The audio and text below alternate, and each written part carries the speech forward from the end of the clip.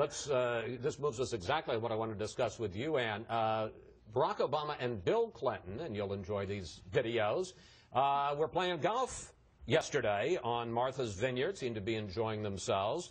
But while they were having a good time, I want to ask you, Ann, what's the mood inside the Democratic Party? How worried are they about Hillary? How vulnerable do they think she is? And how seriously do you take this talk about people like Joe Biden or even Al Gore this week getting into the race? Well, I'll break those into two. How worried are Democrats? A lot more worried than they were a month ago. A couple of my colleagues and I heard quite a bit over the last week from supporters of Hillary Clinton who said, we still think she's going to be the nominee. We think she can win the White House. We just wish she was doing it better.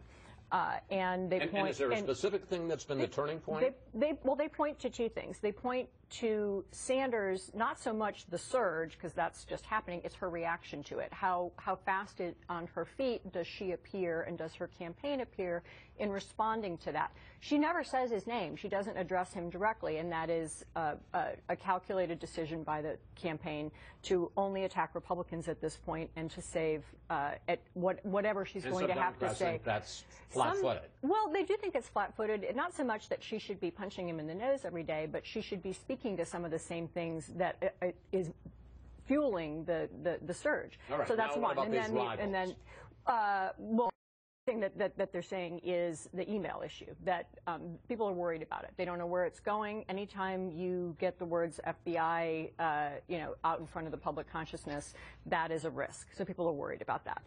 And on the rivals, I mean, it is more plausible this week than last that Joe Biden could see a path for himself. He still has huge structural issues that he would have to overcome in order to be a viable candidate. He's been around the track a few times. To your point, he would know that. I think it's not hugely likely that he eventually gets into the race, but the fact that he's being discussed, first of all, has to be. I mean, there's a reason, right? He should be a viable candidate.